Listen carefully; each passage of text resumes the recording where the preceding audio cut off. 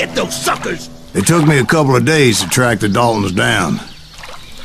They can't get away with this! And in that time, a whole posse of local vigilantes offered to lend a hand.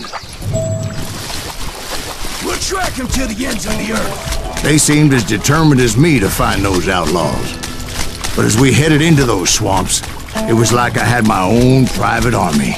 There was no way those boys were getting away this time. It was early fall, right? Beautiful time of year.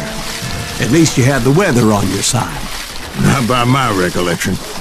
It was damp and foggy as hell. It was tough to stay on a true course. So we kept an eye out for landmarks. It was autumn. The maple trees were in full color, red as blood.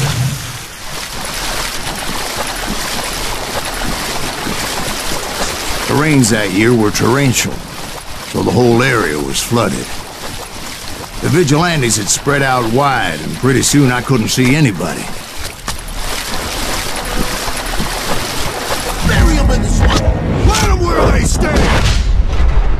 Except for some bitches ahead of me wanted to do me harm, so I had to face them alone.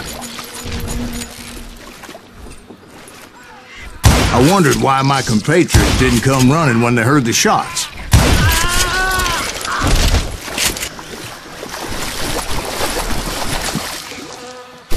So did you find the Daltons? Not yet, but I did have the questionable pleasure of meeting a few of their friends.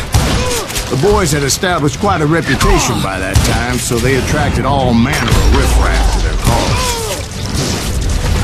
You little son of a bitch!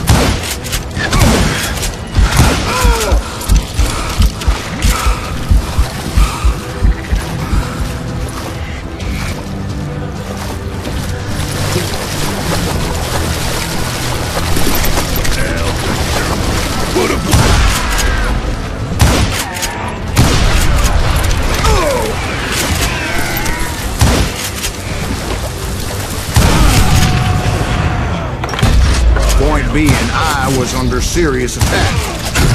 I'll cut you in two.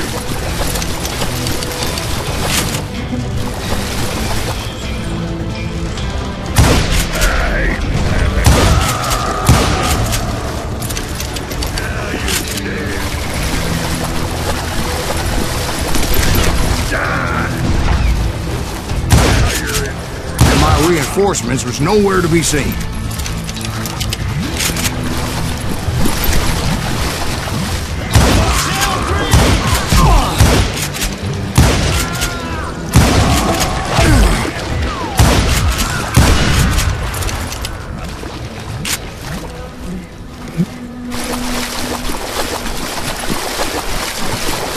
But luckily, a barn materialized as if right before my eyes. I scrambled up top to get a better view.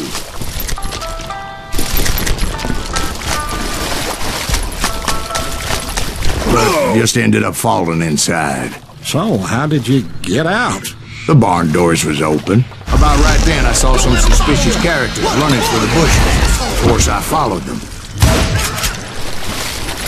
But that goddamn swamp was like a goddamn maze, and pretty soon I had no goddamn idea where I was. Steve? So I just started walking, and pretty soon Oh. Steve? Steve? Huh? Oh, no, I'm listening. Indians surrounded me from all sides.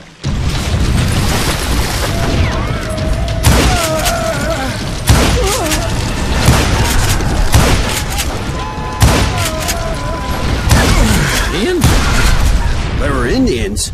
No. I just wanted to make sure Steve was paying attention. Now, where was I? You were following the Daltons through a swamp? That's right. See, Steve? Dwight's paying attention. No, I'm listening. I was just resting my eyes. So, where was I? The Daltons. Right. See, there's a reason so many outlaw gangs are made up of brothers. So did you ever find the damn Daltons? Not yet. But I did find a few of their cousins. Kansas breed like rabbits. More Smiths or Heimhoffers or who knows what. But hell, what's more important than family? I bet Ben knows what I'm talking about.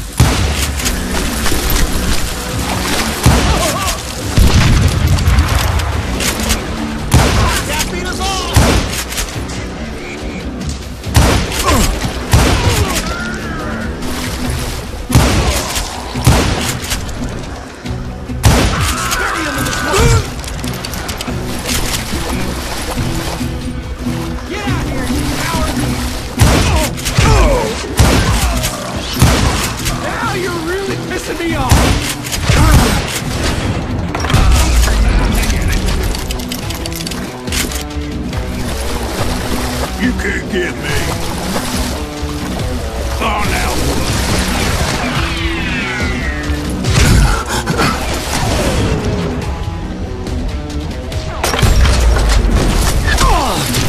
What are you gonna do?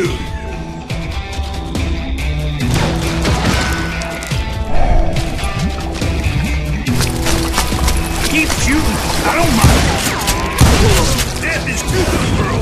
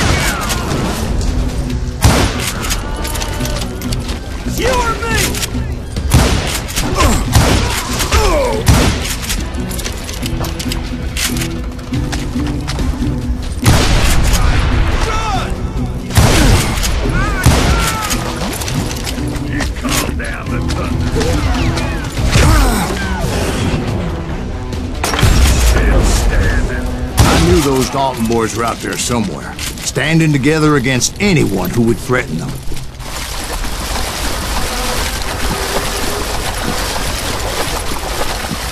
And that's when I saw it. A goddamn steamboat.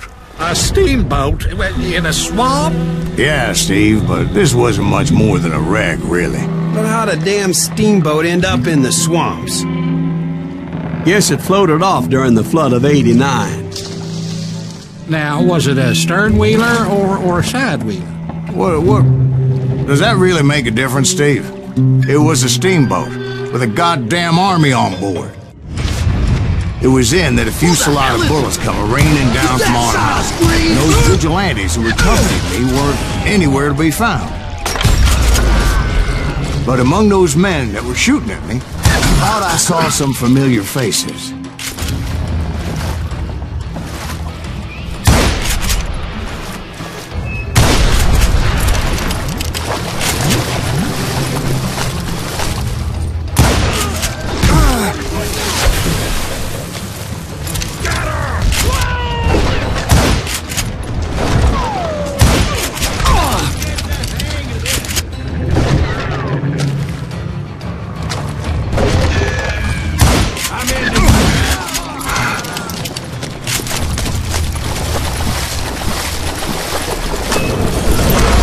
Somewhere up there, the Daltons were waiting on me.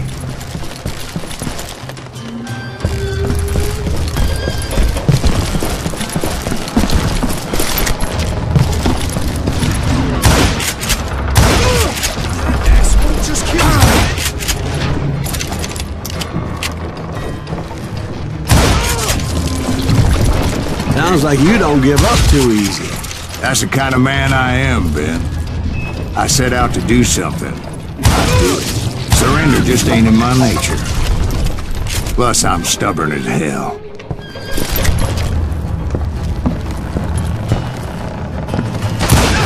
Come on! Kill him!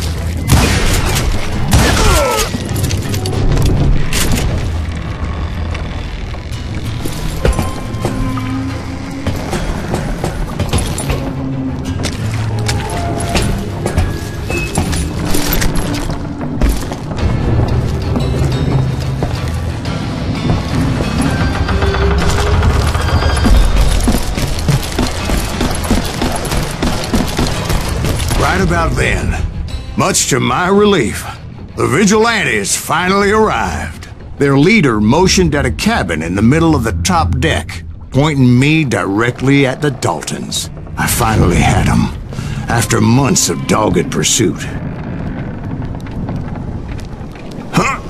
turned out that they had me. Take him out! I'm sending you to hell!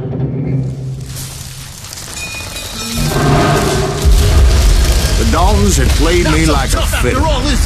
Apparently, the vigilantes were on their damn payroll. They didn't just want to shoot me. They wanted to burn me alive. But finding my way out of a burning labyrinth proved to be quite a challenge. It was a riverboat, right? I mean, it's not like it was a goddamn ocean liner. Oh, yeah, but I was in a fight. Did you hear about that ship that's gonna launch next year?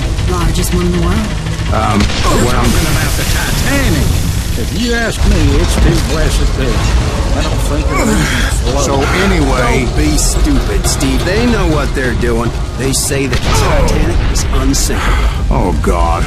But getting back to that steamboat, how'd you get off it, Mr. Greaves? I took in a lot of smoke that day, so I admit my recollection might be a bit hasty. But somehow I managed to finally disembark. It was time to settle this once and for all.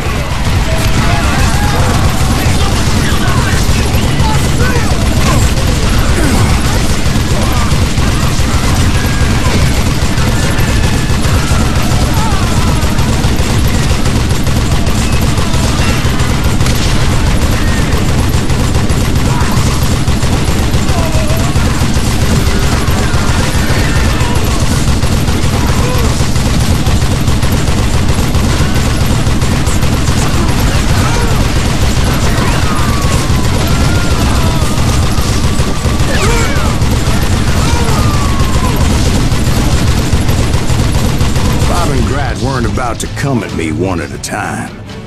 They were in this together. Two brothers side by side, determined to take me down. Confident that this time the odds were on their side.